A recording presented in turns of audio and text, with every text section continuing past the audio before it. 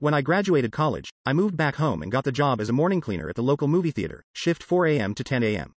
The guy who interviewed me was a scruffy guy named Jeff. I remember he asked me the typical questions, if I was okay with working weird hours, cleaning up vomit, etc. What struck me as odd was the last question he asked. Do you scare easy?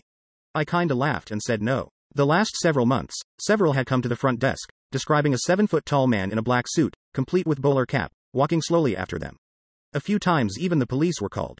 Teenagers that worked the day shift referred to him as the tall man. We had 12 theater rooms total, but Theater 5 was the worst.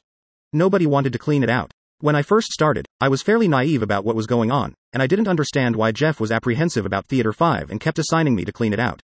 What made Theater 5 unique was that it sat behind the bathrooms in the lobby, so to get to the sitting area you had to walk down a long hallway before reaching the screening room. Being that far back you were the most secluded, especially when it's 4 a.m. and the only other people you're with are on the other side of the building. People cleaning there would complain